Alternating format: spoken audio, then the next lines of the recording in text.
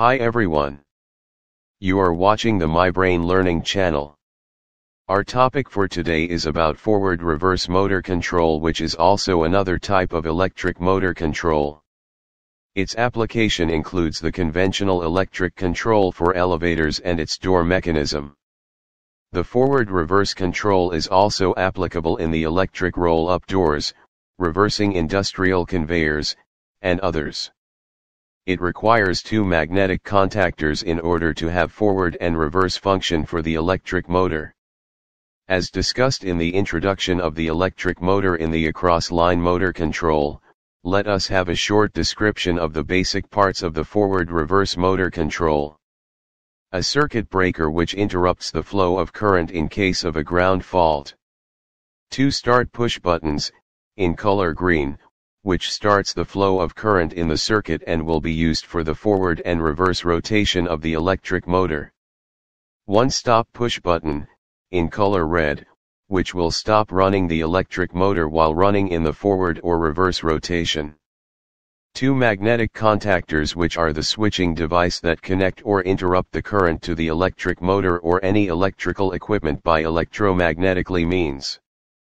In the conventional forward-reverse electric motor control, the reverse rotation cannot be done by pressing the reverse push button due to the electrical interlock wherein the normally closed contact of the other magnetic contactor will open the current path going to its magnetic coil. Both are applied whether it is running in forward or reverse rotation of the electric motor to prevent the simultaneous flow of current to the both magnetic coil of each magnetic contactor. It also has an overload relay, which is a device that protects the motor from the excess current. Overload current can be set from 15% to 25% above the full load current depending on the electric motor specification. Pilot lamps, which are the lights installed on the electric control panel. In our example, we will only use the two green pilot lamps for the forward and reverse rotation of the electric motor. Also to be used is one orange pilot lamp for the fault condition of the electric motor, which will be also provided by buzzer. And lastly, limit switch is a device that is used to stop or reverse the direction of the controlled part of a machine. There are two limit switches for each forward and reverse rotation. Let us now go to the two portions of its schematic diagrams. In the power control diagram, the three-pole circuit breaker is connected between the voltage sources of line 1, line 2, line 3, and the magnetic contactor. In the R control circuit diagram, next to the circuit breaker is the overload relay is by connecting the line 1 to the normally closed contact of the overload relay in series with the stop push button. The normally open contact of the overload relay is connected in series from the load side of the circuit breaker to the fault pilot lamp. The limit switches for the forward and reverse rotation will then be connected common to the other terminal of the stop push button. The other terminal of the forward limit switch is connected to the forward push button common to the normally open auxiliary contact of the magnetic contactor. The other terminal of the normally open auxiliary contact will be connected to the other terminal of the forward push button. From the terminal of the forward push button common to the normally open auxiliary contact will be connected to the terminal of the normally closed auxiliary contact of the reverse magnetic contactor. The other terminal of the normally closed auxiliary contact will then be connected to the forward magnetic coil left side terminal. The other terminal of the magnetic coil will be connected to the load side line 2 of the circuit breaker. The forward pilot lamp is then connected in parallel with the magnetic coil terminal of the forward magnetic contactor. The other terminal of the reverse limit switch will be connected to the normally open contact of the reverse magnetic contactor in common with the reverse push button.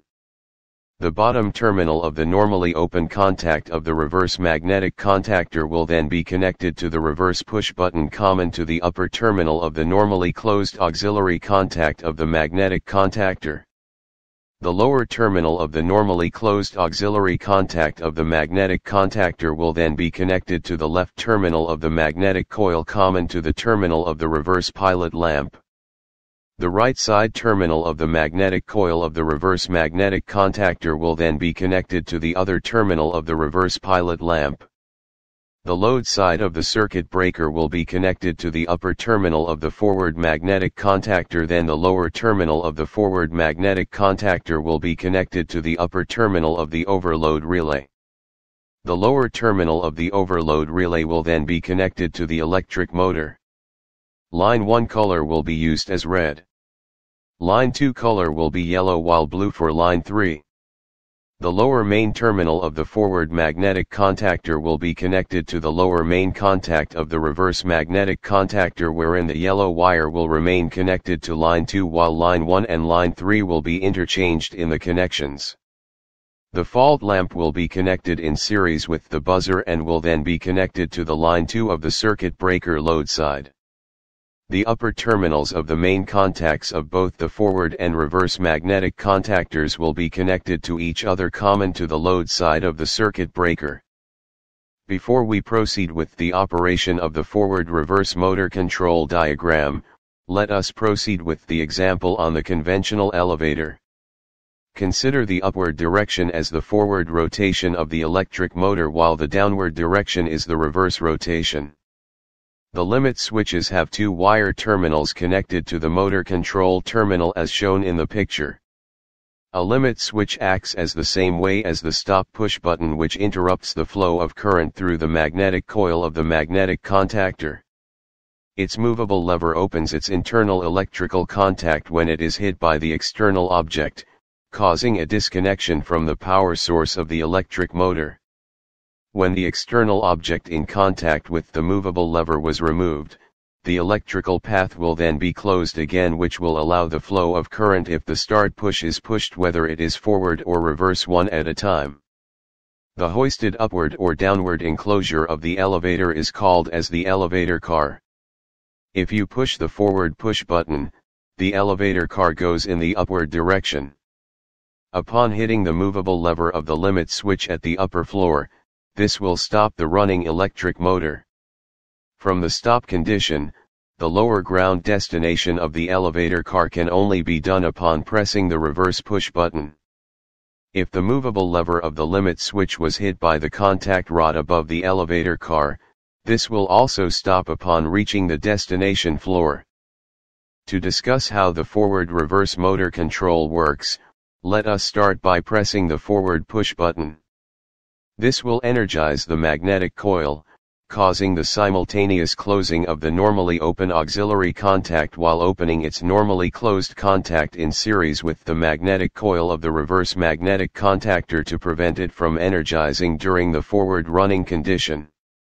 Furthermore, upon energizing the magnetic coil, the main contacts of the forward magnetic contactor will also close, thus running the electric motor in forward rotation.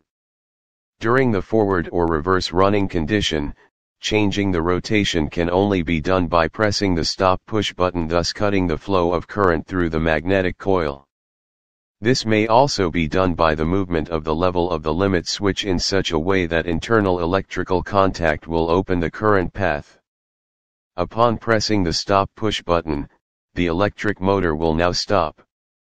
If we press the reverse push button, the magnetic coil of the reverse magnetic contactor will then be energized, which also simultaneously closes its normally open contact and opens its normally closed contact in series with the forward magnetic coil, which prevents the flow of current.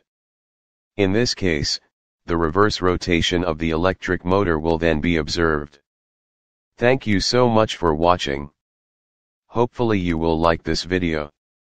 Click the notification bell so that you will not miss the new videos to watch. Please like, share and subscribe to MyBrain Learning channel.